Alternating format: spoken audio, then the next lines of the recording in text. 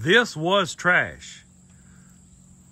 I was given this countertop and this sink a while back.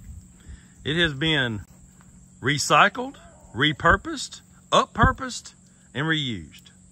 Welcome back to Surviving in Alabama, guys. Today I'm just going to show you a quick short video, and I'm just going to show you about how I took some trash that somebody was throwing away and made it useful. I used this table as my processing station.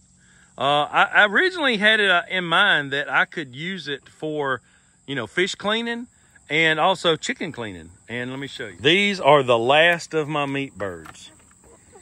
And so I had 36 to do, and I've got 6 left.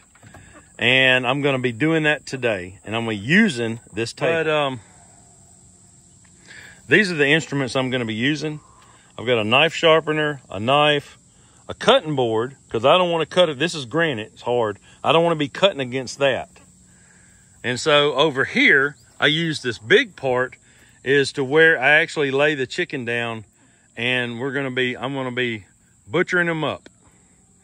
The sink, even though it doesn't have a faucet, I've got this hose out here, and that seems to make it portable. And what I do is I just take the tractor and I can pick this whole thing up and set it off until the next time I need to use it. Told you it was going to be a quick short video. The next time that you're going to throw away something, or one of your neighbors or somebody that you know is throwing something away, just think to yourself, can it serve another purpose? Because we for sure do not want to fill up these landfills on something that is totally can be reused. Don't forget to like, share, and subscribe. I'll see y'all next time. God bless.